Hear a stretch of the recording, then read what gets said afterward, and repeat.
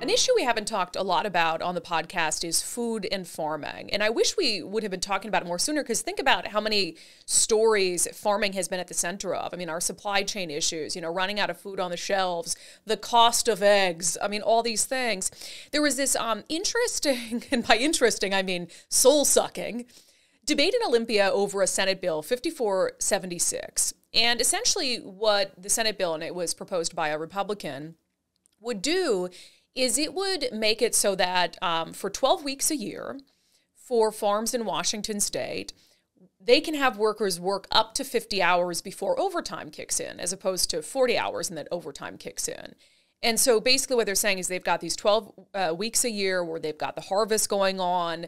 They need people to be there to work extra, but they simply do not have the money to afford that extra overtime.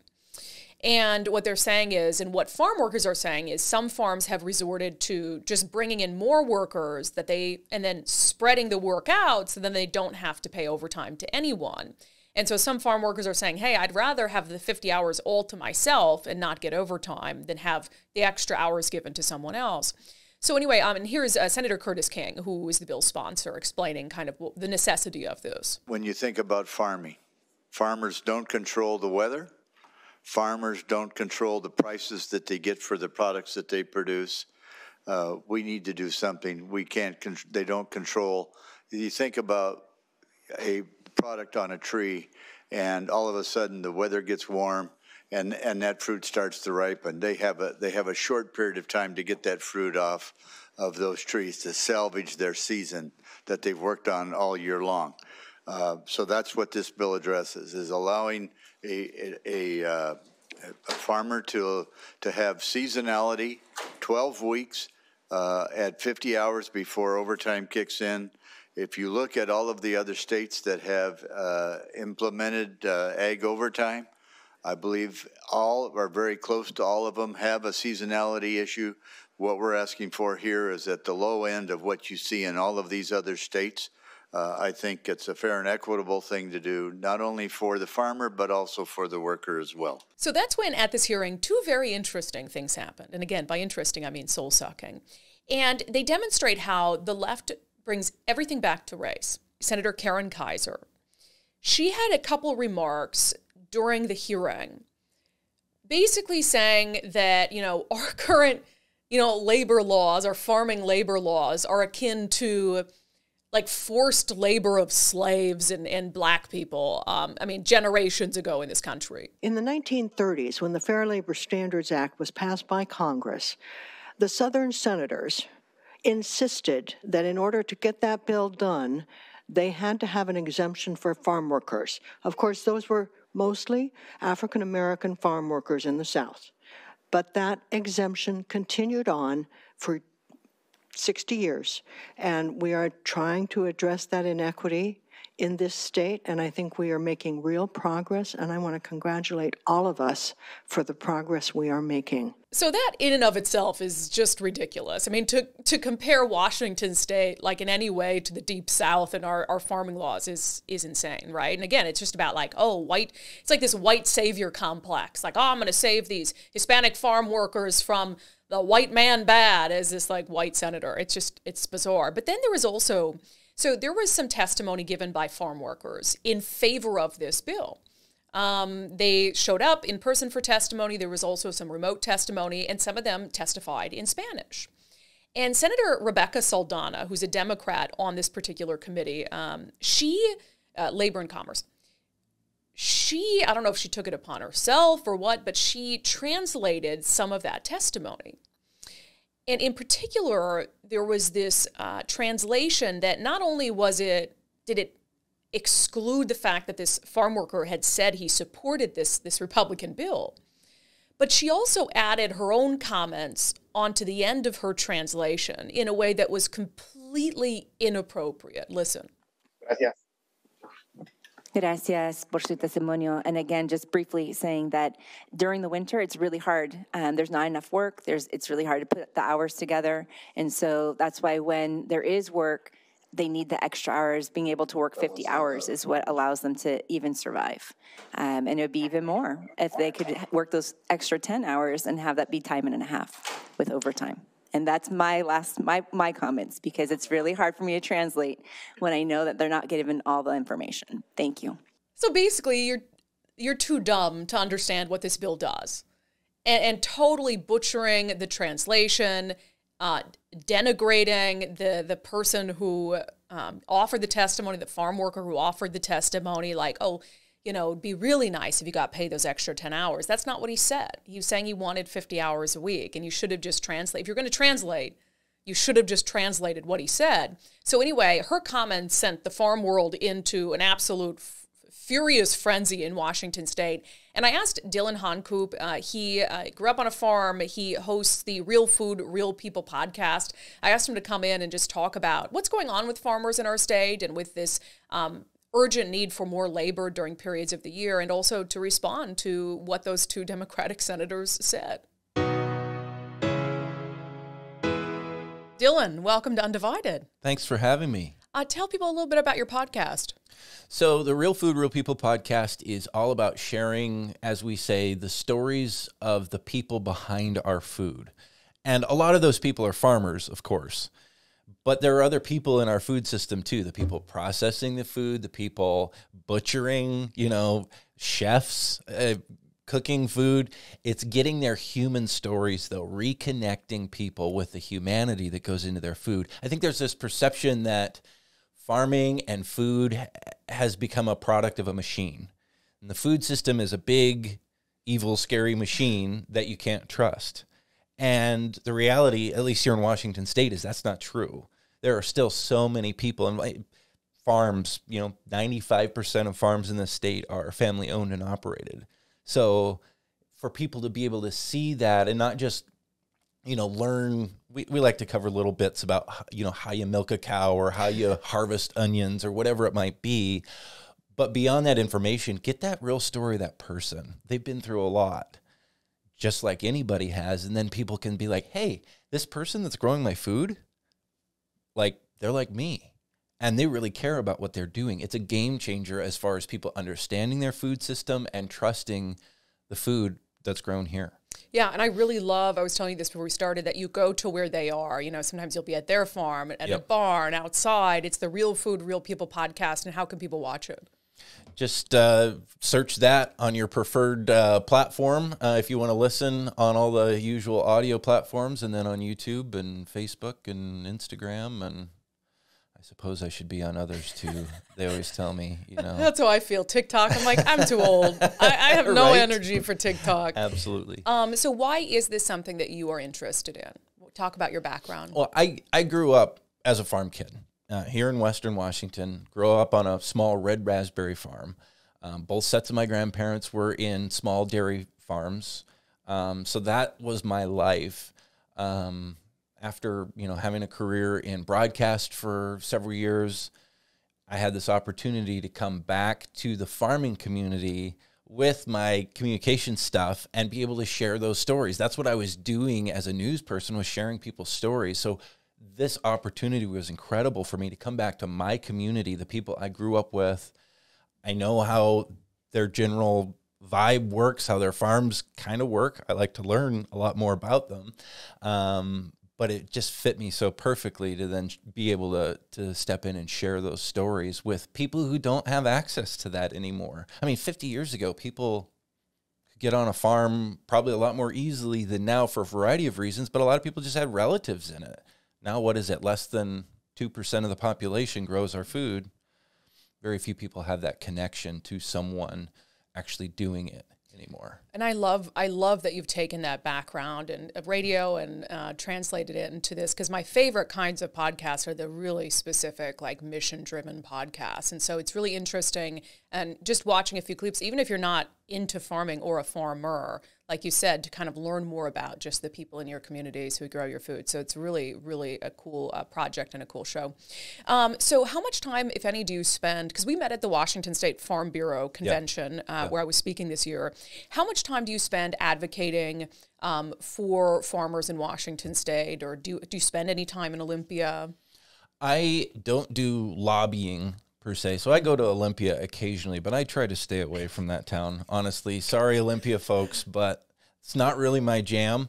I prefer to be out on the farm, you know, and really with the kind of stuff that I do, I could be anywhere in Washington State. So I travel all over the state to meet these farmers, interview people, find out what's going on the ground. And then, yeah, my advocacy is public outreach, letting people know the truth about what's happening with farming and our food system here in Washington State. Sadly, often the story isn't a good one about what the truth is about what's happening and the misunderstandings that are leading to some serious problems. And, you know, in the last couple of years, this has become so much more important for people. For the first time in our lifetime, we've seen empty shelves, you know, during the pandemic. And that was a wake-up call for a lot of people, like, oh, crap. Maybe I do need to care about where my food really comes from beyond just the like bougie trends of, well, I need to make sure I get this or don't have that. Where your food, the staples, the stuff that nourishes your body and keeps you alive comes from is an important thing to us. And we're still talking about food security, you know, Ukraine and a lot of other factors that are happening now. People are like, I want to know, like eggs, right? Like why are they so expensive? You talked about bougie food trends. I wish I had gotten into the bougie food trend of getting your own chicken in your backyard. Because I'd be making money hand over fist right now, selling eggs to all the neighbors. Right.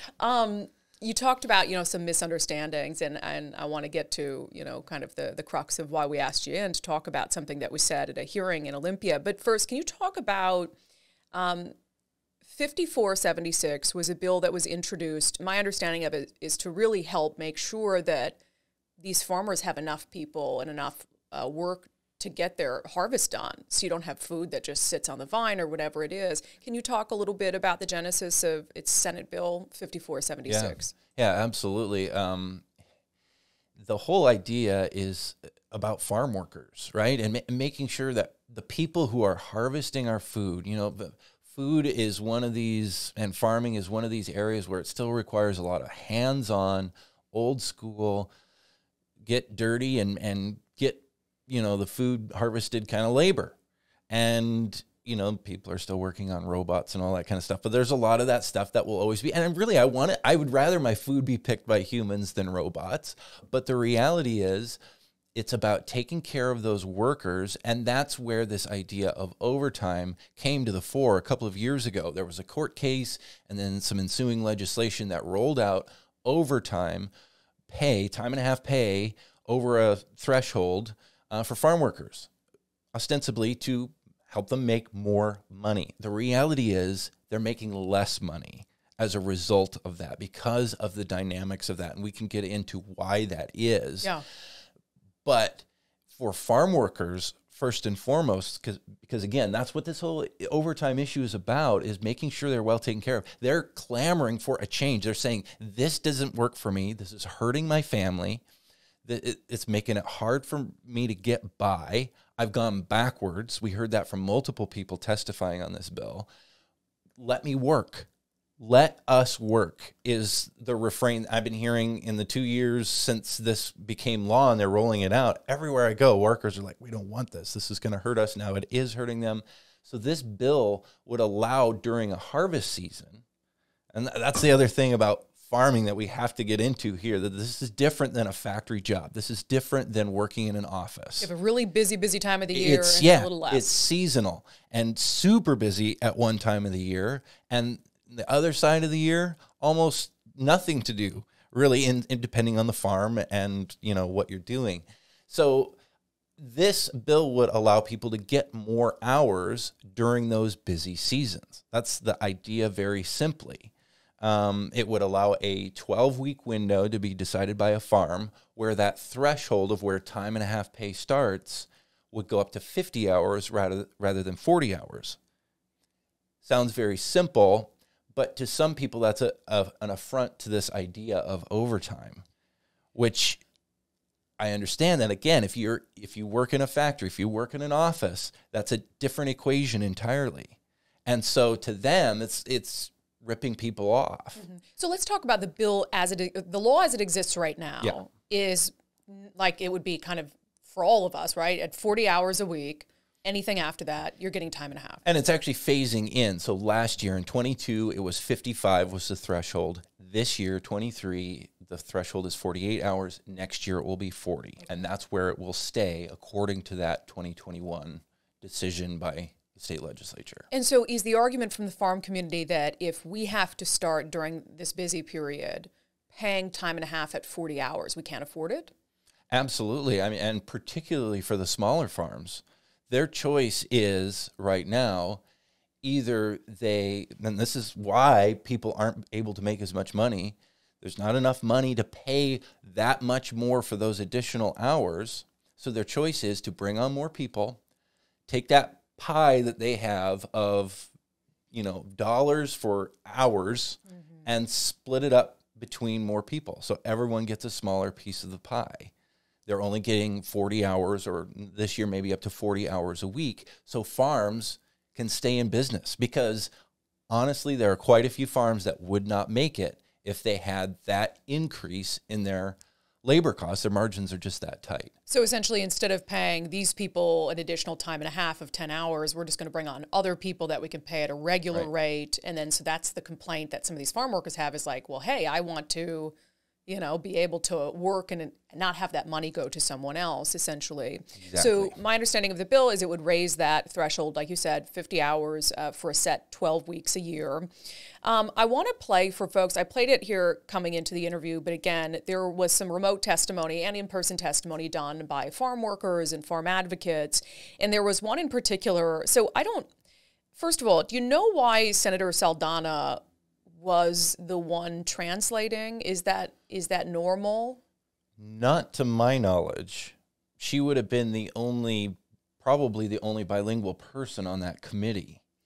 So I can see where where she would have stepped into that role. But she also has a background as a farm worker union organizer and activist. So she certainly has a vested political interest in this issue as well. Not the person who should be advocating or should be translating. Whether they're on one side or the other, those lawmakers need to be listening. Yeah.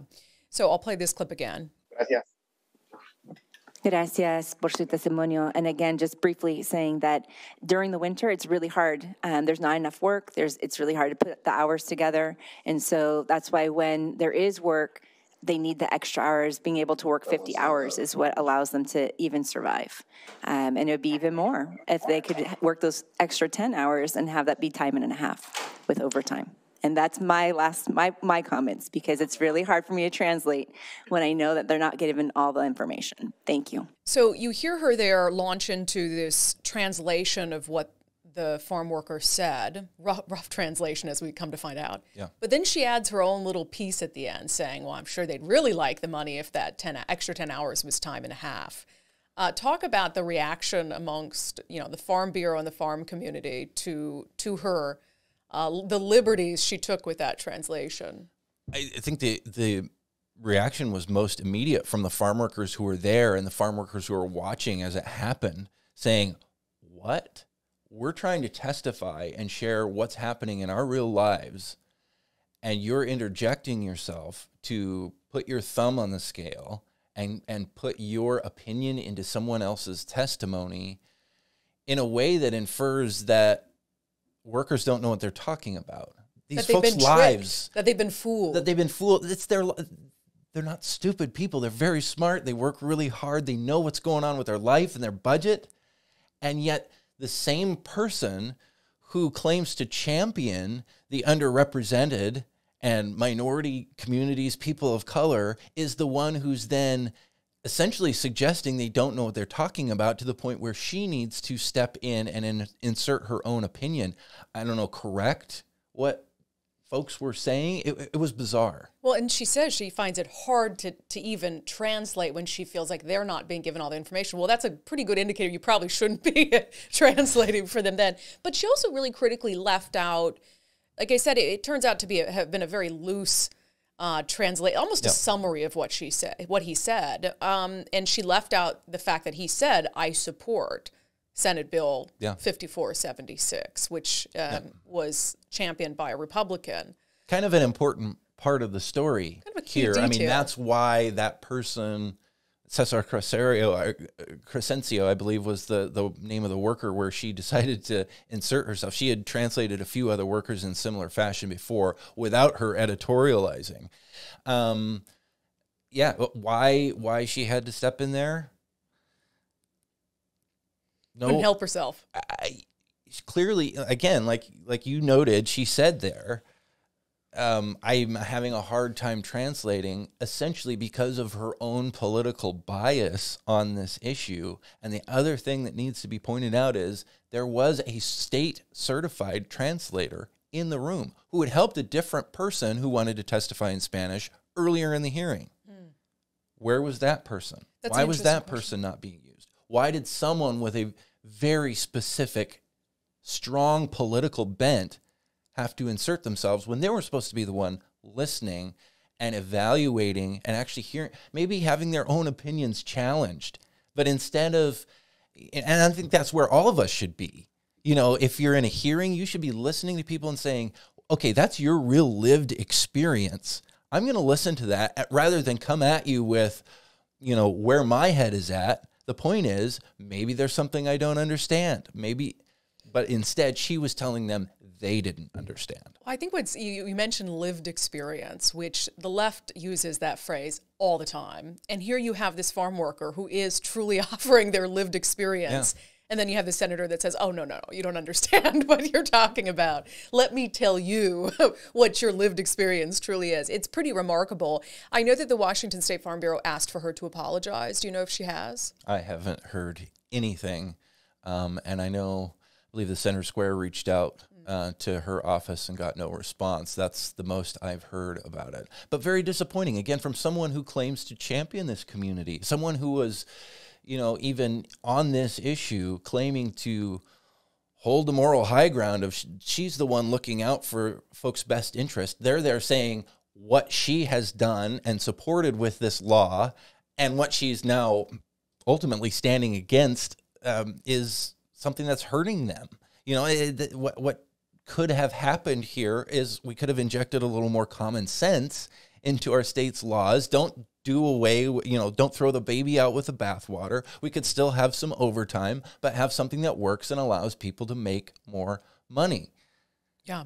Well, let's also talk about Senator Kaiser, who's the chair of this committee. She interjected her own little sentiments at the very end, kind of got the final word on this.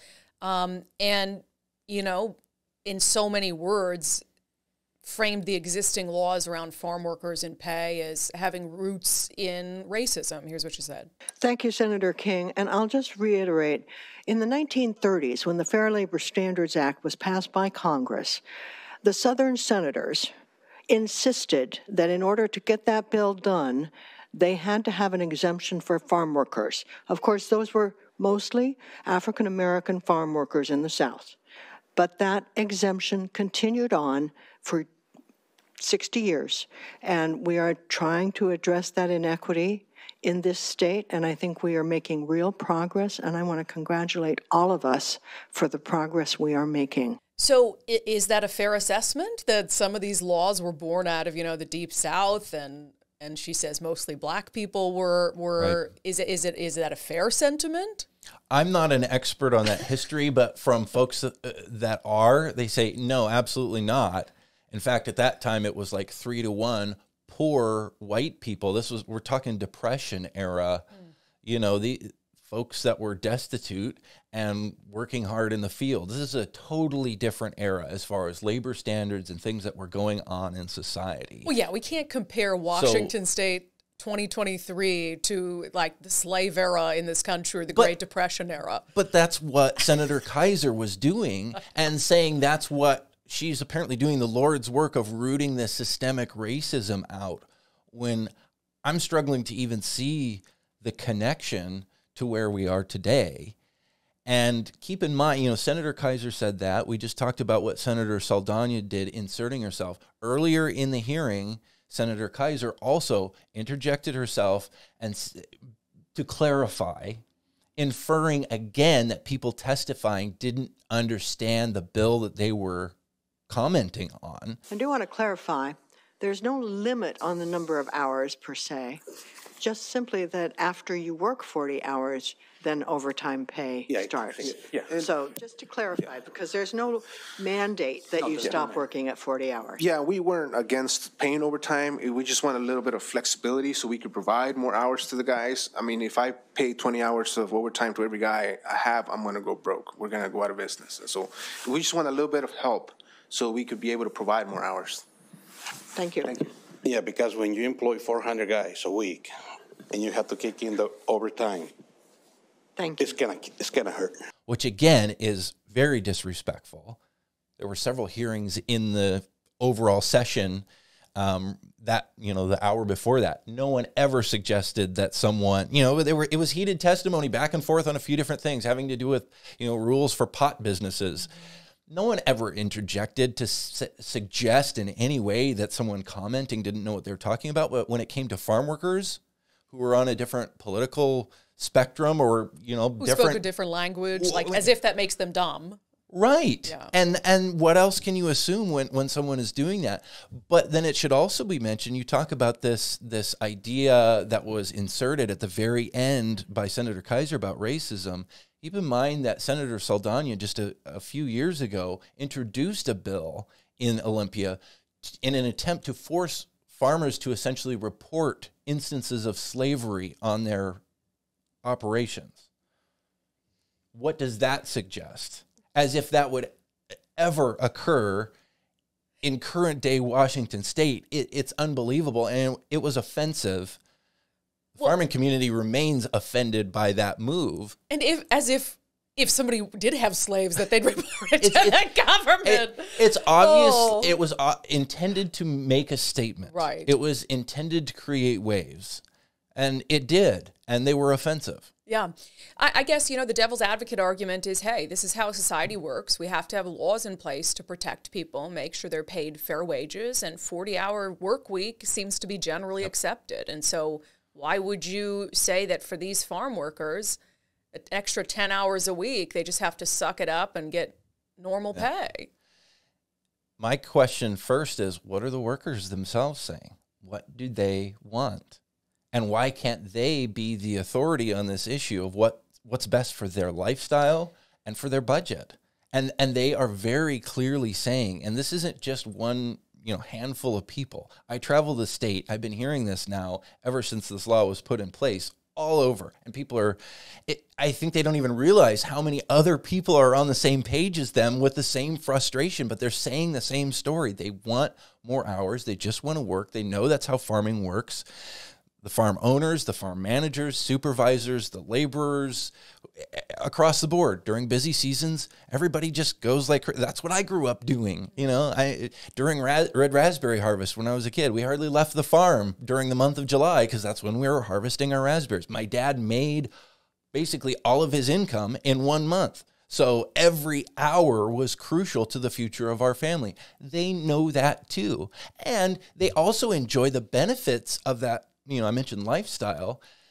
It's been this way since time immemorial, really, with farming and, make hay when the sun shines. It's busy in certain times, slow in others. Those slow times are beneficial to them as well, particularly Hispanic farm workers who have family elsewhere and maybe they want to go visit. It was very common for the people that I worked with when I was younger, working in farming, to take off for a few weeks in December and go back home to Mexico and hang out and catch up with people and come back. For the busy season. Right. Yeah, and you have to be able to make the hours on the other side of the year to be able to afford to do that.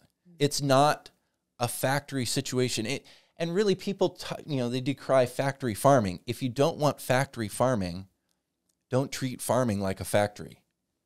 And to be clear, no one's arguing that obviously, if they could get time and a half, if the farms could afford to pay them time and a half over 40 hours, obviously the farm workers would prefer that, right? If they were working 50 hours anyway, they would obviously prefer for those last 10 hours. But you're saying that there's many farms that absolutely cannot afford it. Is it even possible to legislate something where by farm size, like a farm of a certain size, you pay overtime over 40 hours a week, a farm under that size, you don't have to up until 50 hours? Could that be a compromise? Is that too hard? Where would you pick the threshold, and how would Well, you do tell that? me. What is a big farm versus a small farm? It doesn't even necessarily, in my view, have to do with size per se, as it does with how the farm is structured. How is it managed? And I would say with this issue of overtime in particular, it's causing everyone to struggle.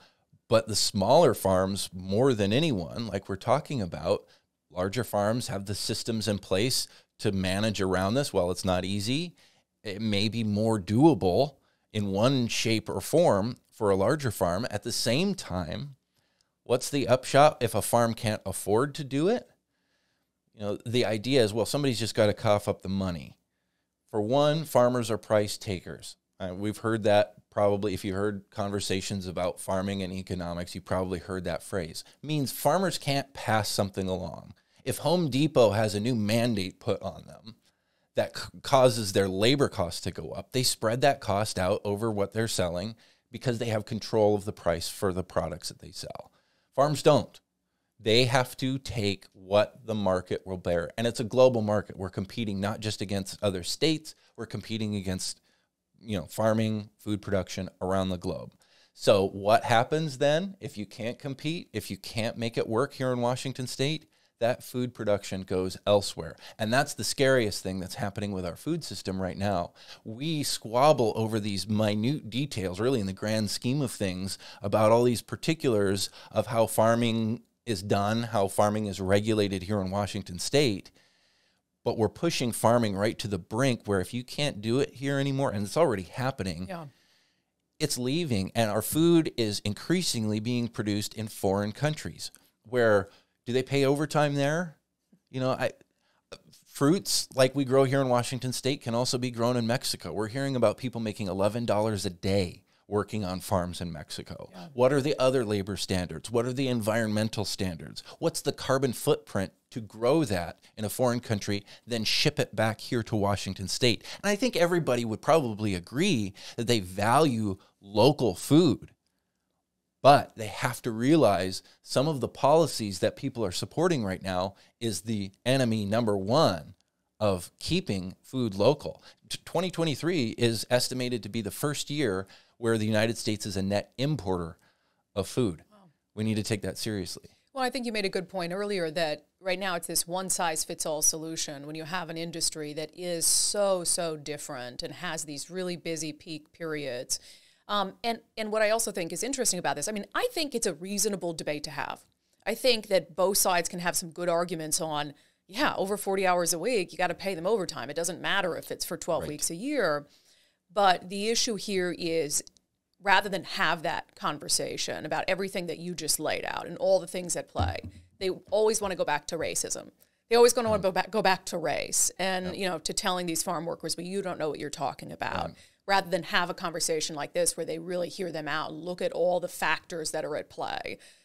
So it's a disappointing way to frame a bill that you don't like by just saying, it's racist. Well, and I think that's what was the most troubling to me, because again, hey, are we listening to the people testifying during a hearing? It's not about the lawmakers' perspectives on it. They're supposed to be gathering information and perspective. And if people disagree, great. Like you said, let's have that debate.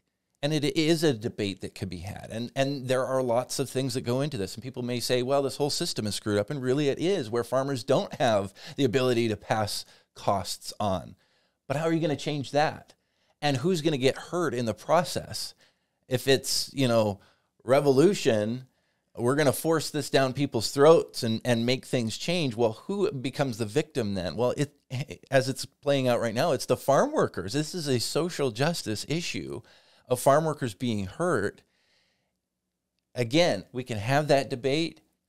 Let's hash it out. But then to put your thumb on the scale, to manipulate people's words, suggest they don't know what they're talking about because, I don't know, they're testifying in Spanish. Not healthy whatsoever. Not at all. Dillon Honcoop, we appreciate the time. Anything else that you think people ought to know about what's happening in our farming communities? Well, I think what we were talking about just a moment ago, as far as farming leaving Washington State and leaving the United States, is the thing that people need to be paying attention to. It's almost perfect is the enemy of the good situation here in our food system, in our country, in Washington State in particular right now. Washington State has some of the most stringent regulations, you know, across the board. You name the issue of anywhere in the country, and certainly then of just about anywhere in the world. That's great. Okay, you know, we have very safe food. We're protecting the environment. We're getting more sustainable. Can farms get better? Absolutely. And they have been getting better.